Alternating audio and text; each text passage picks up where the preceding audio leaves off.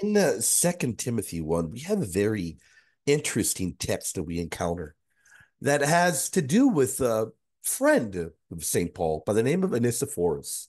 Now, this text very often does get brought up in discussion when talking about prayer for the dead. And, perhaps we should read the text before even telling you what the main debate is. 2 Timothy 1 begins with, hold fast the pattern of sound words which you have heard from me in faith and love which are in Christ Jesus. That good thing which was committed to you, keep by the Holy Spirit who dwells in us. This you know, that all those in Asia have turned away from me, among whom are Phygellus and Hermogenes. The Lord grant mercy to the household of Onesiphorus, for he often refreshed me and was not ashamed of my chain. But when he arrived in Rome, he sought me out very zealously and found me. The Lord grant to him that he may find mercy from the Lord in that day. And you know very well how many ways he ministered to me at Ephesus. So there's the desire to grant mercy. Uh, Currently, he wants mercy at that moment in time to be granted to the household of Onesiphorus. That's very clear. And then to grant mercy to him on that day. It very really does seem to us like Onesiphorus is no longer presently with us in the mind of St. Paul as he writes this letter out. Now, are Protestant exegetes perhaps do they differ when it comes to how they interpret this passage? Yeah, they do. But a good chunk of some of the very top ones seem to think that Onesiphorus is dead. That's quite fascinating. Now, when it comes to commentaries in Second Timothy, there really are not a whole lot either. So it's not like you can go to a plethora of patristic commentaries on this particular text and say we're going to solve the issue that way. But we do have one very prominent commentary on Second Timothy that we think we can solve this issue as to whether or not Onesiphorus was alive or dead. But we do want to read it again because, again, it really does seem to us like Onesiphorus isn't with us anymore. Look at what he says. This you know, that all those in Asia have turned away from me, among whom are Phygellus and Hermogenes. The Lord grant mercy to the household of Onesiphorus, for he often refreshed me and was not ashamed of my chain. But when he arrived in Rome, he sought me out very zealously and found me. The Lord grant to him that he may find mercy from the Lord on that day. So may he find mercy on that day. But he is hoping for the Lord to grant mercy presently to the household of Onesiphorus. Why not say to him as well, since he was so kind and loving to St. Paul? Really does seem to us that Onesiphorus is no longer with us. Was he martyred? What happened? Uh, we are aware that multiple early traditions have certain things that they believe about Onesiphorus. We're not going to get into that today. Our desire is to simply look at the text, look at the Greek, then look at perhaps one of the greatest Greek fathers ever, and to discuss and perhaps come to the conclusion as to what was the status of Onesiphorus. Now, again, we spoke about how there are multiple scholars that have certain things to say about this figure in Onesiphorus. And of course, we recognize that Protestants seem to be divided as to the status of this guy. Oh, this saint, this enigmatic figure. But the text is very clear. The Lord grant to him that he may find mercy from the Lord in that day. That is quite important because Onesiphorus doesn't seem to be with us anymore. That's tough to really get around that if you're going to try and argue that Onesiphorus is still alive. Really, from the text, from what we're able to extrapolate from this text, it doesn't seem like he's still with us anymore. The International Standard Bible Encyclopedia, no friend of Catholicism, in the entry on Onesiphorus says, he also uses these words in regards to Onesiphorus himself. The Lord grant unto him to find mercy of the Lord in that day, it is not clear whether Onesiphorus was living or whether he had died before Paul wrote this epistle.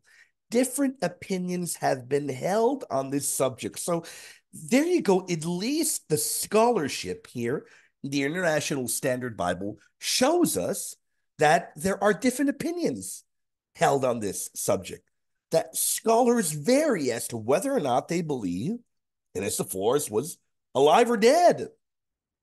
But John Rutherford goes onward to note the way in which Paul refers twice to the household, this is very important, of Onesiphorus makes it possible that Onesiphorus himself had died. That really is the likeliest interpretation.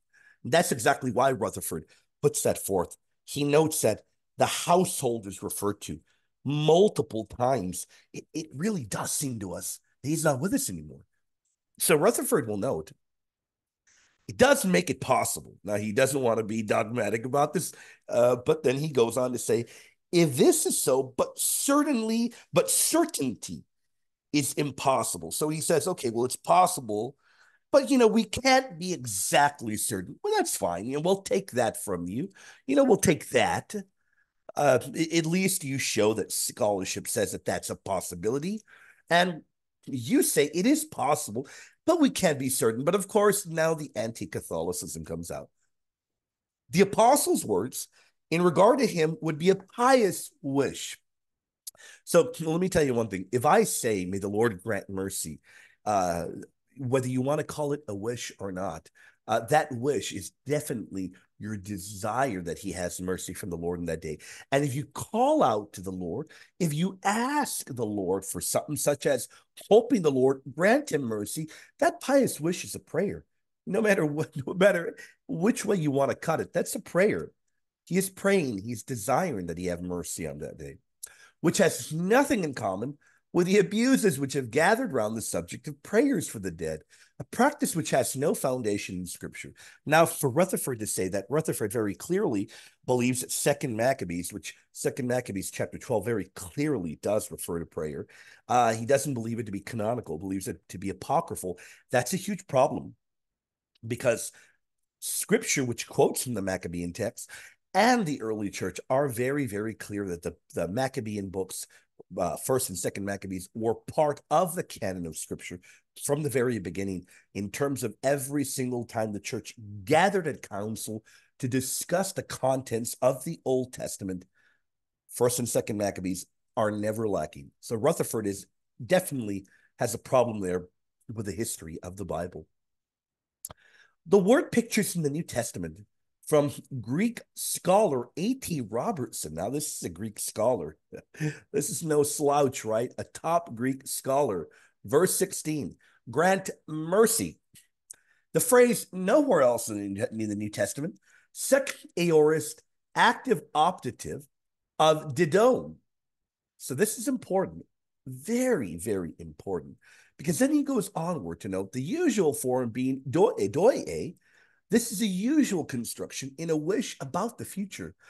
Unto the house of Onesiphorus. The same phrase in 2 Timothy 4:19.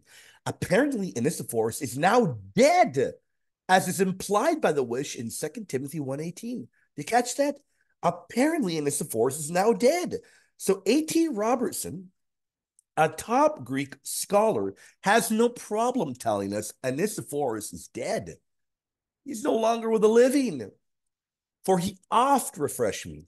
First aorist, active indicative. Old verb, to cool again, in the Septuagint and Koine.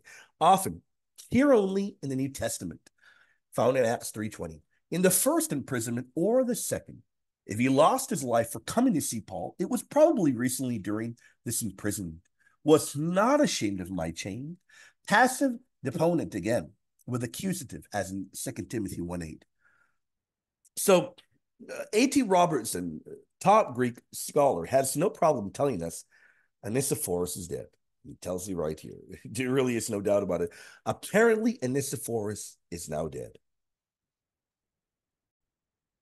But we now encounter the golden mouthed, the incredible Saint John Chrysostom, who does provide a commentary on 2 Timothy, and in particular touches upon this text, but there really is a lot we have to unravel because it really isn't clear exactly what St. John Chrysostom is saying if we only zero in on little tiny portions. Because I've had discussions before with people that say, well, you know what? We need to really unpack all of it because it really isn't entirely clear what St. John Chrysostom is trying to say. Well, I think it does become abundantly clear once we really do unpack it all. St. John Chrysostom notes, such ought the faithful to be, neither fear, nor threats, nor disgrace should deter them from assisting one another, standing by them and succoring them as in war. For they do not so much benefit those who are in danger as themselves by the service they render to them, making themselves partakers of the crowns due to them. Look at that. Look at all of the language of crowns, of partakers, and what have you. For example, is any one of those who are devoted to God visited with affliction and distress, and maintaining the conflict with great fortitude, while you are not yet brought to this conflict? It is in your power, if you will, without entering into the course, to be a sharer of the crowns reserved for him. So you're going to be a sharer in the crowns by standing by him, preparing his mind and animating and exciting him. Hence it is that Paul elsewhere says, you have done well that you did communicate with my affliction. For even in Thessalonica, you set me once again unto my necessity. And how could they that were far off share in the affliction of him that was not with them? How?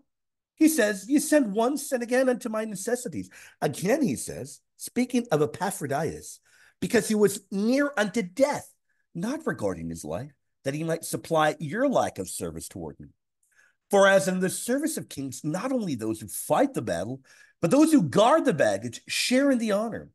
And not merely so, but frequently even have an equal portion of the spoils, though they have not imbrued their hands in blood, nor stood in array, nor even seen the ranks of the enemy. So it is in these conflicts.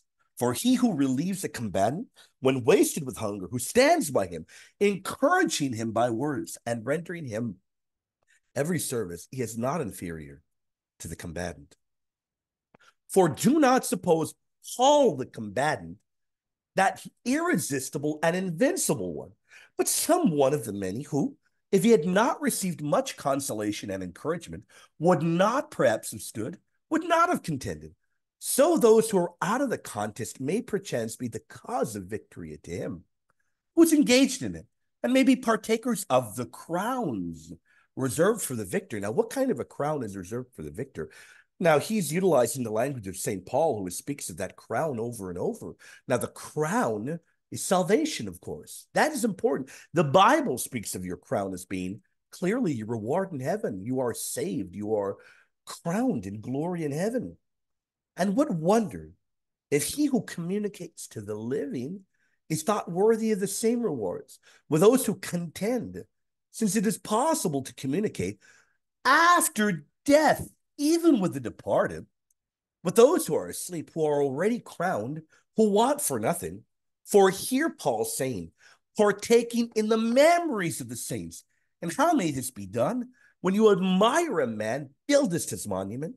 When you do any of those acts for which he was crowned, you're evidently a sharer in his labors and in his crowns. Keep in mind what St. Paul has in mind here. So we keep all of this in mind when looking at the great Saint John Chrysostomos. What is he talking about? What is the message being conveyed? That really is at the heart and center of what we are looking at. So right here, we're going to go over it again. So those who are out of the contest may perchance be the cause of victory to him who is engaged in it, and may be partakers of the crowns reserved for the victor. And what wonder if he who communicates to the living is thought worthy of the same rewards with those who contend, since it is possible to communicate even after death with the departed, with those who are asleep, who are already crowned, who want for nothing. For here Paul's saying, partaking in the memories of the saints, and how may this be done? When you admire a man, buildest his monument. When you do any of those acts for which he was crowned, you are evidently a sharer in his labors and in his crowns. We go onward. The Lord grant unto him that he may find mercy of the Lord in that day. I want you to be clear. I want to be clear in one thing. I am quoting all of this, beginning of where I begun, everything in direct order. I'm not cutting and pasting out of order. It's all in order to show you the context. After talking about prayer for the dead, the departed, he says, the Lord grant unto him that he may find mercy of the Lord in that day. He had compassion on me, in reference to Onesiphorus. He says, he shall therefore have the like return in that terrible day, referring to the day of judgment, when we shall have need of such mercy. The Lord grant him to find mercy from the Lord. Are there two Lords then? By no means, but to us there is one Lord, Christ Jesus, and one God. Here, those who are infected with the heresy of Marcion assail this expression, but let them learn that this mode of speech is not uncommon in Scripture. As when it is said, the Lord said to my Lord, and again I said to the Lord, you are my Lord, and the Lord rained fire from the Lord. This indicates that the persons are of the same substance, not that there is a distinction of nature. For we are not to understand that there are two substances differing from each other, but two persons, each being of the same substance. This is so important. This is a masterful Christological point by the great Saint John Chrysostomos. What is this Christological point? That, look at this, we are not to understand that there are two substances, meaning, guess what? There is only one true God. There are two persons, though. Now, of course, he's referring to the Father and the Son. There are three persons in the Godhead. So this is a masterful Christological point being made here by the golden-mouthed one. He goes onward. Observe, too, that he says, the Lord grant him mercy. For as he himself has obtained mercy from Onesiphorus, he wished him to obtain the same from God, moral. And if Onesiphorus, who exposed himself to danger, is saved by mercy, much more are we also saved by the same. So this is important. He's referring to Onesiphorus, he wants him to be saved by mercy on that day. All of the language is indicative of Onesiphorus no longer being with us. He's no longer alive. For terrible indeed, terrible is that account, and such as needs great love for mankind that we may not hear that awful sentence. Depart from me, I never knew you. You that work iniquity, or that fearful word. Now let's pause for a moment, because all of this is in the context of Judgment Day, that there be mercy given to Onesiphorus. Very clearly, he's, before this, remember, before we get to talking about Onesiphorus, I want to remind you, where is that? Before we even get there, I want to remind you, just rewind a little bit, in the same chapter, same content, same work. He begins saying, do not suppose Paul the combatant, that irresistible, invincible one, one of the many who, if he had not received much consolation and encouragement, would not perhaps have stood, would not have contended. So those who are out of the contest may perchance be the cause of victory to him, who is engaged in it, and may be partakers of the crowns reserved for the victor. Look at this. What wonder if he who communicates to the living is thought worthy of the same rewards with those who contend, since it is possible to communicate after death. So you can communicate after death. And right after talking about the crowns that he wishes that they get, after talking about, though he wishes people receive the crowns that are present with the saints in heaven, he then moves on to Onesiphorus. The Lord granted to him that he find mercy of the Lord in that day. Clearly is referring to the hope that he will have mercy upon his soul in the afterlife. That is the context here. Look at what he says. If Onesiphorus, who exposed himself to danger, is saved by mercy, much more are we also saved by the same. So he's talking about how we desire to be saved by mercy, and on that day, on Judgment Day. But he goes forward to then talk about all things in the context of judgment, hoping for Onesiphorus, for there to be mercy for Onesiphorus. But look at all of the judgment language being used, indicative of one that is dead. Some will receive their crowns, some will be accursed, which is why he hopes for the mercy to be upon the soul of Onesiphorus. Depart, you cursed, into everlasting fire, prepared for the devil and his angels, that we may not hear. Between us and you, there's a great gulf fixed, that we may not hear that voice full of horror. Take him away and cast him into outer darkness, that we may not hear those words full of terror. Thou wicked and slothful servant. So, talking about how one that is dead may hear these words, and they're horrifying words, words indicative of one not being saved. But he hopes that there be mercy for Onesiphorus. Look at that.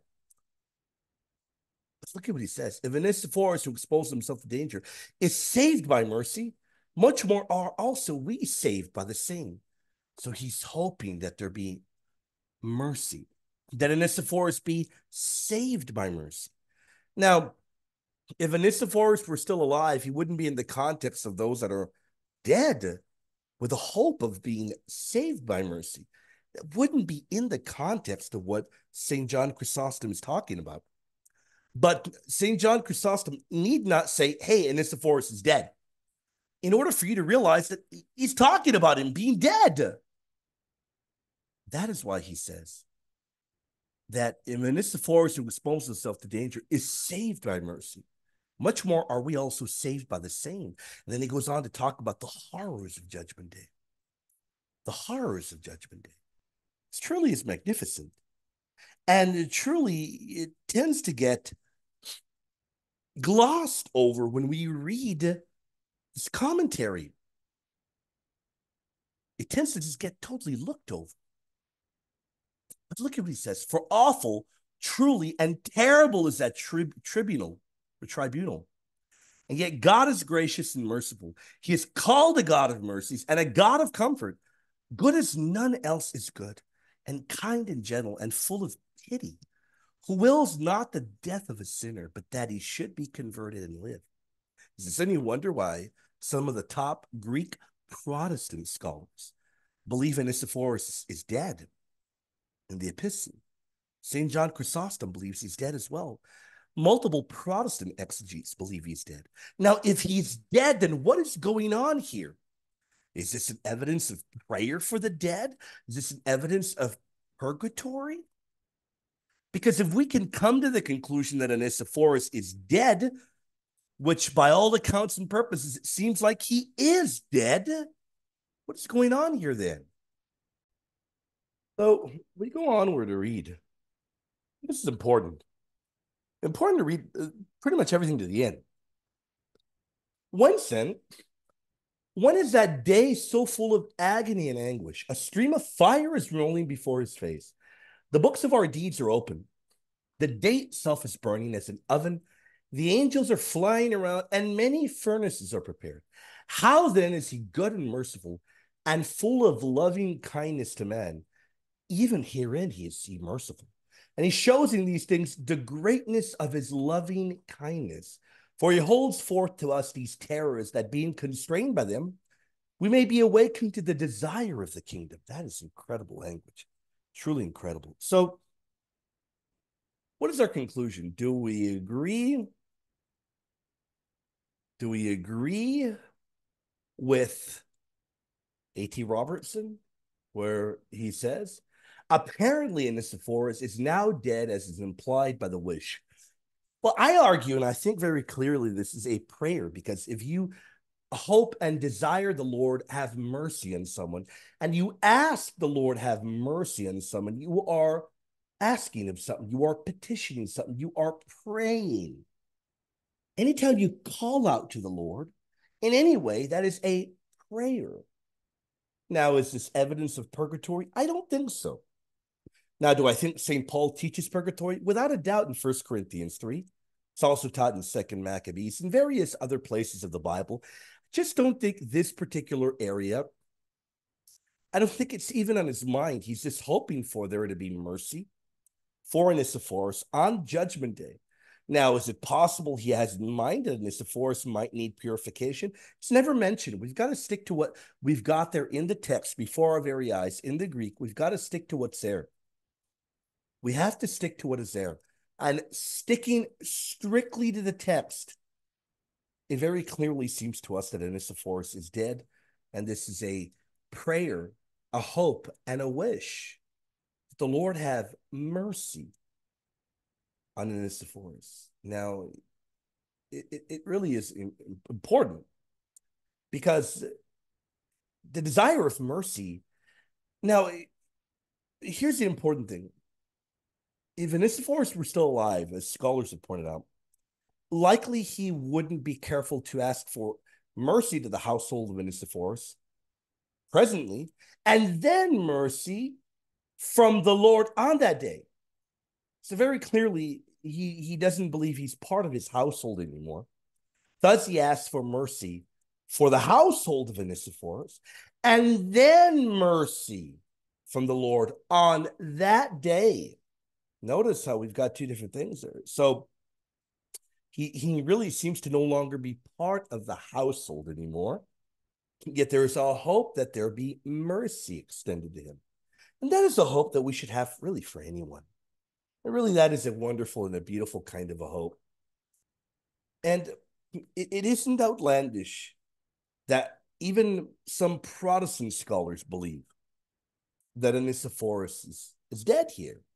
He's no longer alive. Now, we could have reproduced more. There are more Protestant commentaries. There are indeed more. You can find the West's word studies in the Greek New Testament, which tells us the household of Onesiphorus is greeted. It is natural to suppose that he was dead. So that's another Greek scholarly work, West's word studies in the Greek New Testament. And it references that it isn't the only one. The other Greek scholarly source, A.T. Robertson, who's a Greek scholar, it notes, is also on the same page.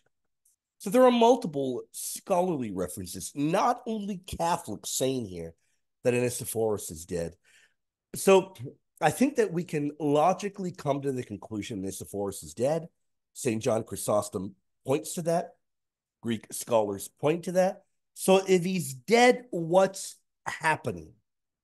That's where we need to go to then. If he's dead, what's going on? The Lord granted him that he find mercy from the Lord in that day.